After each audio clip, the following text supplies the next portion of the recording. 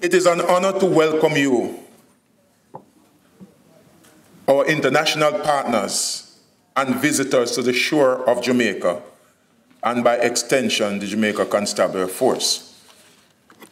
This year, Jamaica celebrates its 55th year of independence, and the Jamaica Constabulary Force, JCF, celebrates its 150th anniversary of yeoman service in law enforcement to the public or the people of Jamaica.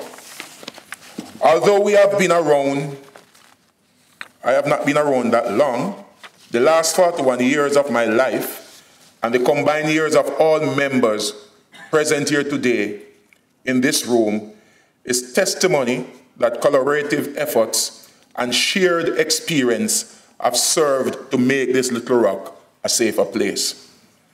Through our effort as law enforcement officers and the support of communities, we have been able to remove over 900 firearms from off the street and over 20,000 rounds of ammunition, and arrested hundreds of major and serious crime perpetrators. As the world becomes more interconnected, the cliche that the world is shrinking is becoming clearer each day. As the globe is shrinking, people like never before in human history are traveling, relocating, or otherwise being transported from nation to nation. This has created an enabling environment for transnational organized crime, as well as the easy movement of criminals from one state to the other. Criminals do not recognize borders in pursuit of their mission. Consequently, the need for collaboration for law enforcement becoming more urgent. Criminals do not need a passport to be active.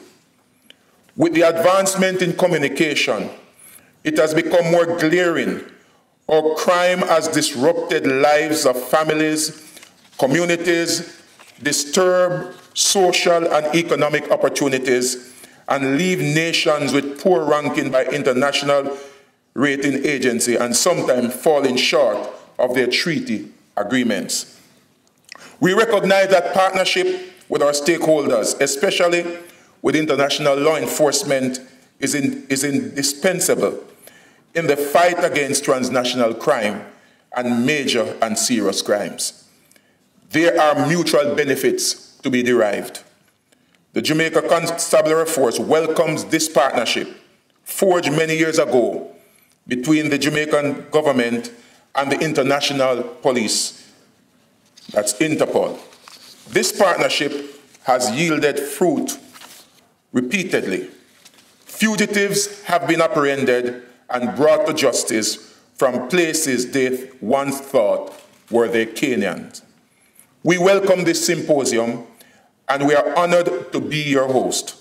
It is expected that at the end of the 3 days, meaningful exchanges would have been had, experience enriched, and participants emboldened to take on their task of fugitive apprehension. There are no unique thoughts, so share. Thoughts are universal. It is through your shared experiences that the world will benefit and become a better place. Thank you very much.